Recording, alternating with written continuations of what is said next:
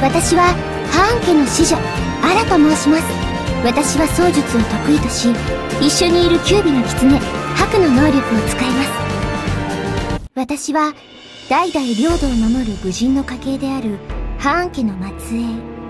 家紋の誇りである秘術と優れた武芸をもとに、多くの功を挙げ、帝国の武家としての地位も非常に、ハーン家の名を継ぐ者として武芸を磨き、自分の力で何でも守れるという自信を持っていた。あの夜、あんなことが起こるまでは。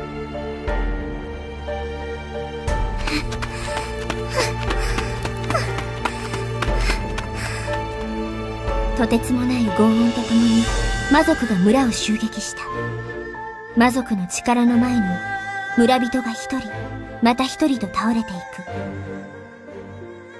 押し寄せる魔族の波に私はなすすべもなかった。早く逃げないと村中が火の海に。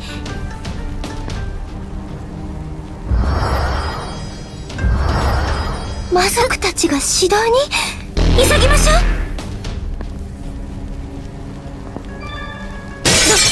どうしたらこの橋を渡らないと指導には。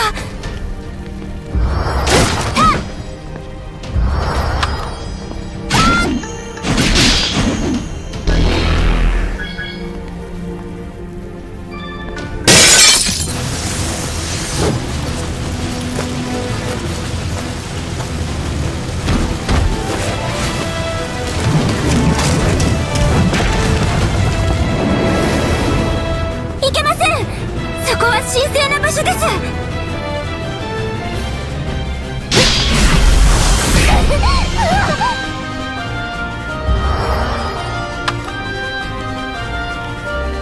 んで差し上げましょう。魔族に囲まれ窮地に陥ったその時、突然床が大きく揺れ崩れ落ち、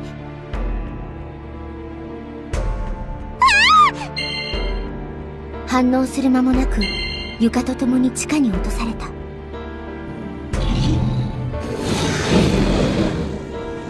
気がつくとそこは冷たい空気漂う見慣れない祭壇だった。そしてどこか見慣れた影が私の前に立っていた。あれ、兄様。あれ、久しく聞いていなかったのだ。一体。煩わしい。魔族となった兄様の剣が高く振り上げられると、私はその威圧感に後ずさりするしかなかった。